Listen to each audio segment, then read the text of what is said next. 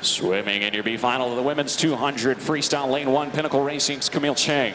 Lane 2, Quat Ting Nguyen of Singapore. Lane 3, Leah Hayes of Fox Valley Park District Riptides. Lane 4, Megan Rabb of Nashville Aquatic Club. Lane 5 from Columbus Aquatic Club, Leah Gingrich. Lane 6, Ashley Twitchell of the TAC Titans. Katie DeLoof of Team Elite is in lane 7, and Leah Polonsky of Israel in lane 8. Ching with a lead, 27.75 in lane number 1, your early leader. That's a full second faster than she was in the prelims at that point. We'll see how the rest of the race shakes up for Ching in lane number 1. Fourth in the 100 freestyle last night was Camille. The Pinnacle Racing 26-year-old in lane number 1. Looks like she still has an edge as we hit the halfway mark here in this B final.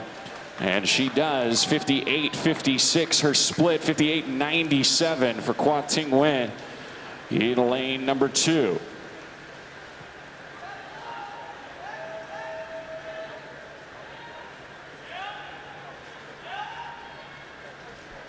Second half of the 200, a totally different story for some swimmers. You've got distance swimmers like Ashley Twitchell in lane number 6.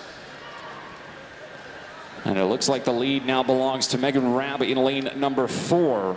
Rabb 13th in that 400 freestyle. Also a silver in this at Pan Am's in 2019.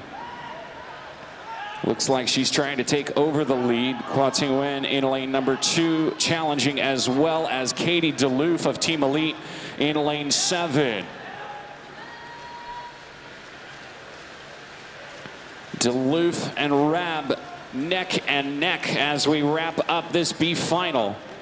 And your winner will be Megan Rabb, 2:00.65.